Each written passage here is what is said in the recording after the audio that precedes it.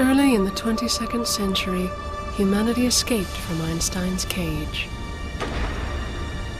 The giant ring-shaped engines of the node drive gave us the power to leap to the nearest star at many times the speed of light.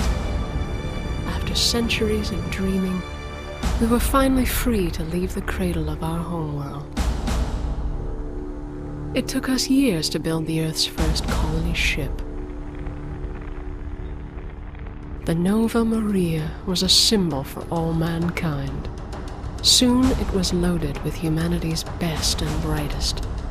They prepared to depart, ready to inherit a galaxy which we had long ago decided was devoid of intelligent life. The universe was all out there for our taking. Someone should have told that to the hivers.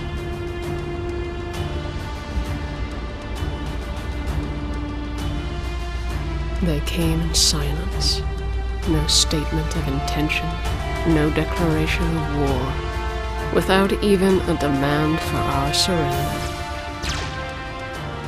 They hit us without warning. Within seconds, our dreams of peaceful expansion were so many burning meteors falling to Earth. We barely survived the first hiver incursion. Years later, we would find that we had faced only a small nesting fleet. We had yet to see the full power of the swarm. But the hive was not the only threat. When we ventured forth, we soon encountered the ruthless legions of the Tarka. And eventually,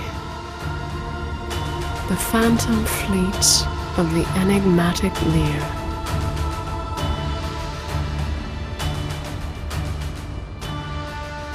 And so, we learned how to build bigger, stronger ships, more powerful weapons.